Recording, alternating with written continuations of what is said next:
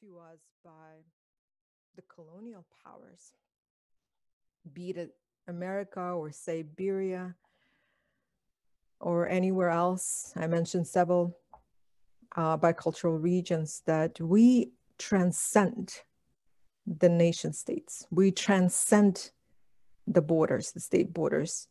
And traditionally, we moved freely because Indigenous peoples know how to live in a reciprocal relationship with Mother Earth without destructing in reciprocity. Understanding that we're not the only or the highest intelligence on this planet.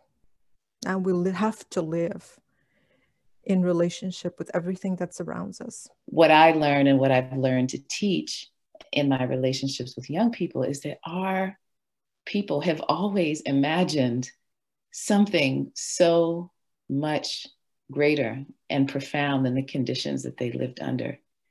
How do we respond to the kinds of harm and violence that happen all around us in ways that do not further produce it, make it bigger, agitate it? I'm much more interested in what I can learn, what we can learn about the subjective lives of Black peoples who didn't have a sense of borders, but knew that moving into another country offered something different, but over time, over hundreds of years, realized that that white supremacy is transnational in every dimension, and it creates new technologies across borders that are historically located, but are deeply transnational. That's one of the things I'm thinking with coming into our conversation today. So I'll just stop.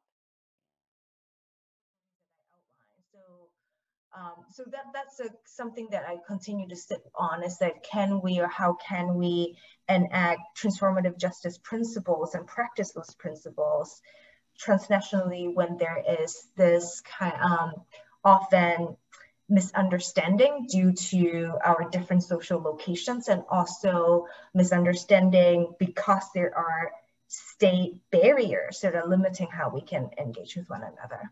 When I think of building a future, right? A future that allows us to own our bodies, to live freely, to live without fear of persecution, to live without fear of harms, where we can hold each other in our complexities, where we can, if we harm each other, that we can have systems in place that can allow us to have those conversations and to be able to process that in a way where we can come out stronger. Right. When protesters are saying that six demand of disband the police, ultimately what they really want is not to not have police. I don't think that folks are there yet, because there's still a lot of radical building and imagining that we need to do before we get there.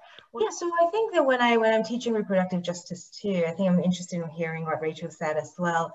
We're always kind of bumping up against carceral feminism, in the sense that we think that folks who have perpetuated intimate partner violence, rape, gender-based violence, locking these people up or kind of incarceration would be a good way out. But of course, like, the research has shown us that oftentimes survivors end up getting incarcerated more. And so carceration then really is not the solution. One of the most important things that I can say about transformative justice is that we cannot, it's impossible to do it well unless there is simultaneously community education, community study spaces, community praxis, and learning spaces, because at the moment,